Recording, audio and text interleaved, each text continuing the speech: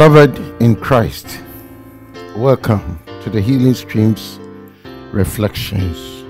The title of today's post is The Evil of Jealousy.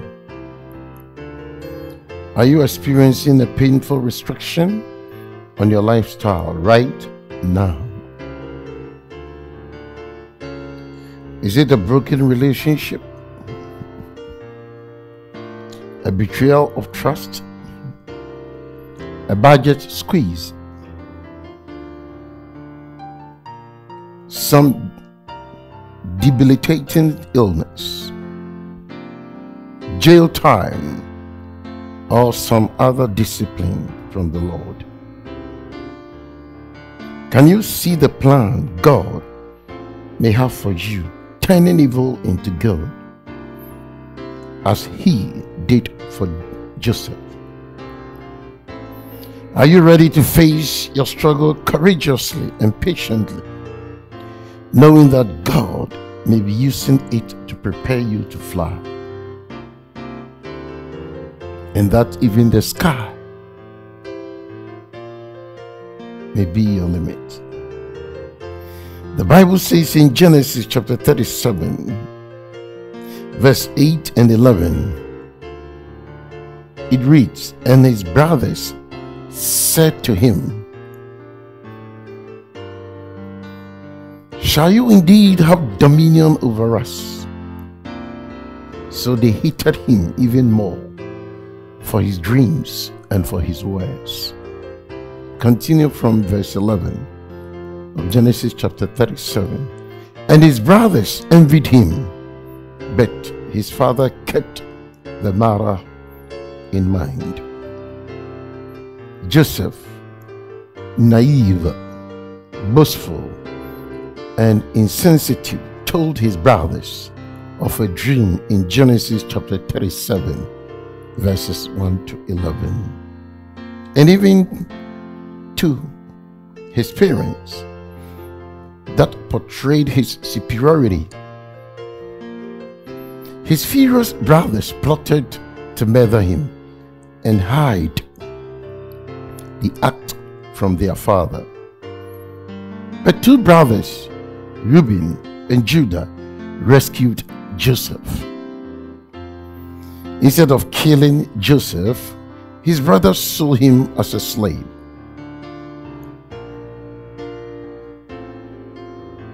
Beloved in the Lord, how will you describe Joseph from Genesis chapter 37 verse 1 to 11 passage? Is there anything about Joseph's life you would like to emulate, knowing that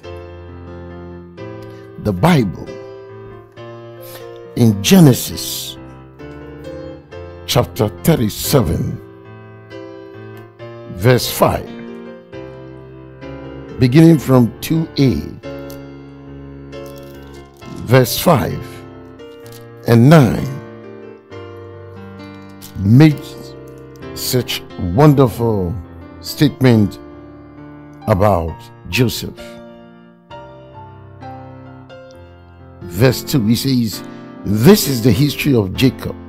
Joseph, being 17 years old, was feeding the flock with his brothers." Then verse 5, "Now Joseph dreamed a dream, and he told it to the brothers, and they hated him even more." Then verse 9, "Then he dreamed still another dream, and told it to the brothers, and said, 'Look, I have dreamed another dream, and this time the sun, the moon, and even stars bow down to me.'" Many young people prefer to be on their phones day in and day out, playing games, surfing the net, watching movies. The list is endless, rather than helping their parents, doing house chores, or reading their books.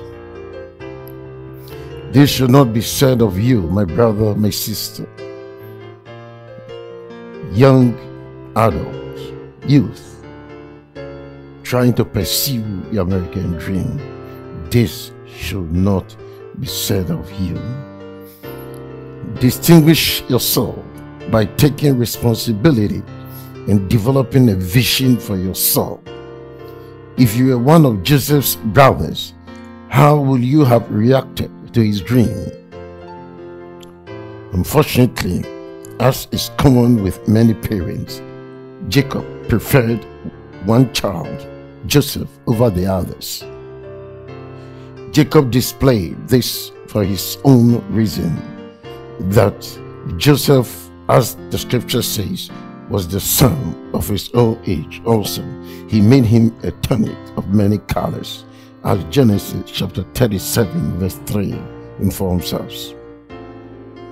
But when his brothers saw that their father loved him more than all his brothers, they reacted to this development, and they, as the scripture says in verse 4 of Genesis chapter 37, they hated him and could not speak peaceably to him. Is this parental preference?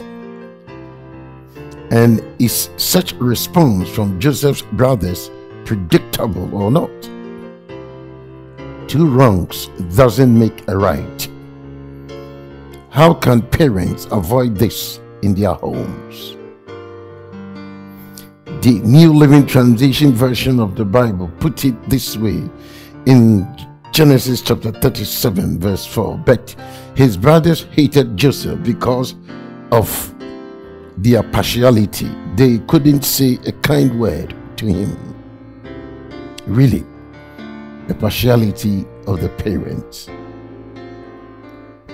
Another possible reason for their hatred, as verse 2 tells us, but Joseph reported to his father Jacob some of the bad things his brothers were doing.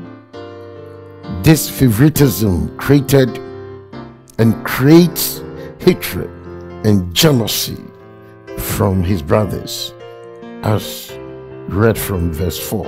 And Joseph also seems to be a talebearer, as verse 2, the second part, tells us of Genesis chapter 37. It says that,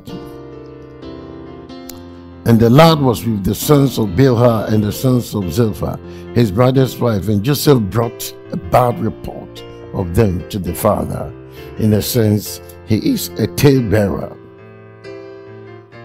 Again, parents should not show favoritism among their children as it often occasions anger and quarrels in families.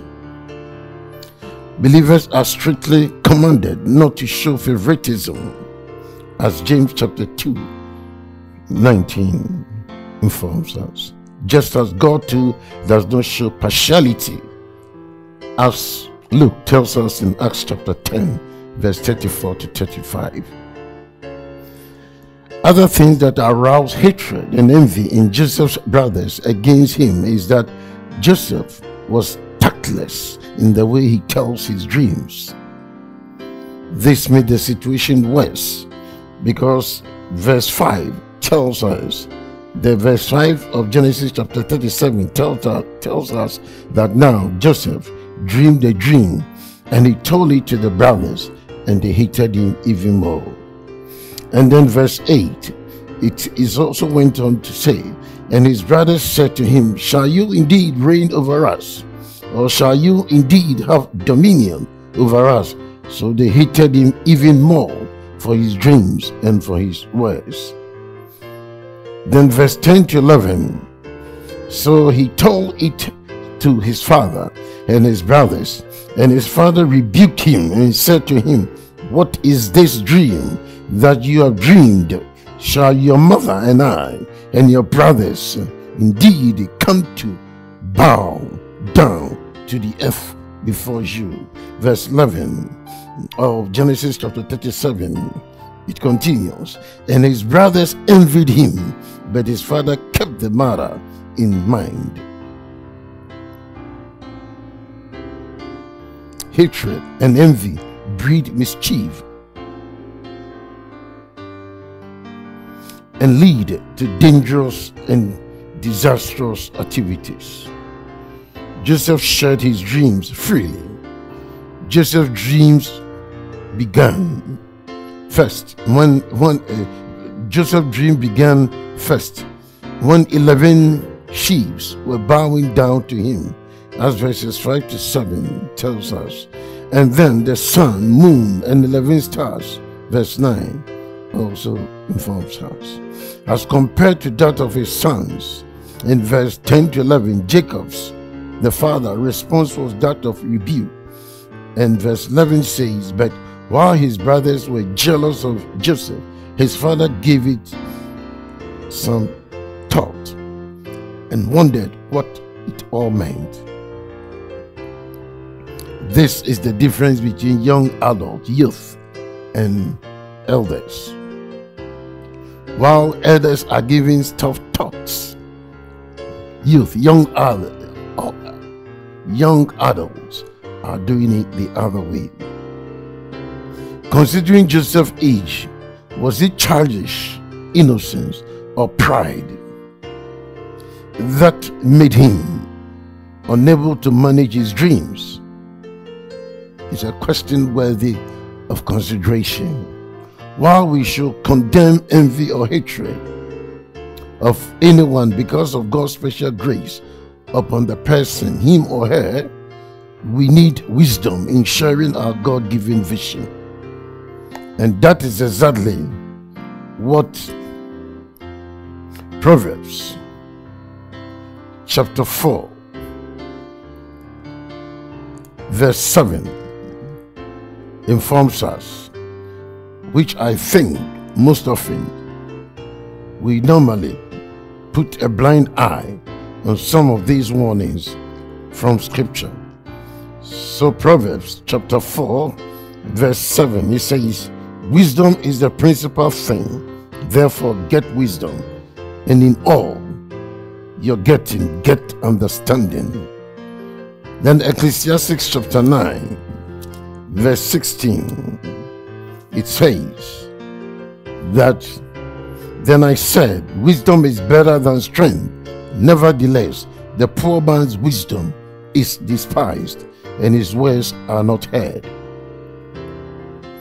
With whom do you share your vision? Or how do you react to people when they share their dreams with you? It is necessary to know how to handle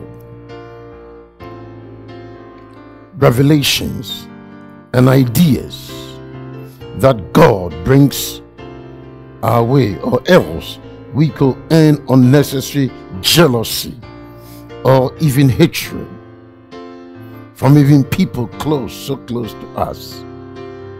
How we need to beware of vision killers.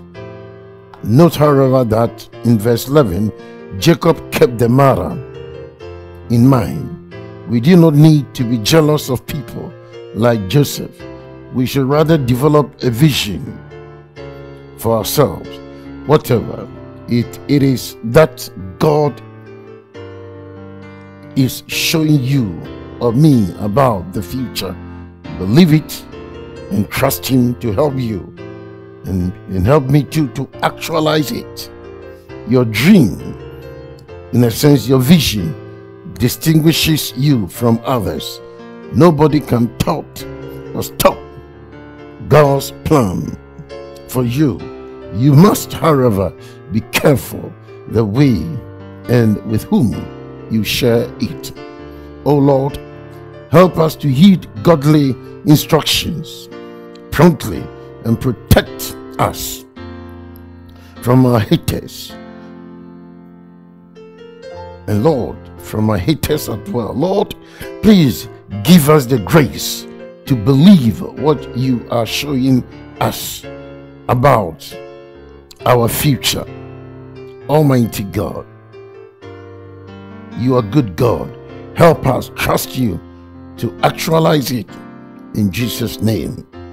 For every human your first set of 2 dreams in youthful stage or childhood stage is very, very important. First set of dreams of exaltation is a revealed God's plan for your life. Everybody, that is what scripture says, but will be challenged by your household enemies, be it your father's household enemies or your mother's household enemies, especially when the day born is always witnessed by your household attendants.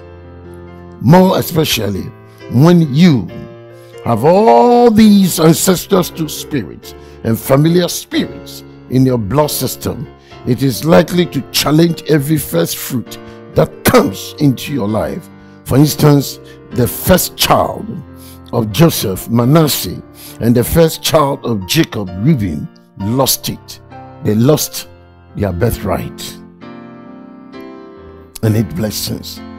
However, when you combine the pain with the confidence and knowledge of God in every challenge of the step, because God is with you, you will be an overcomer like Joseph.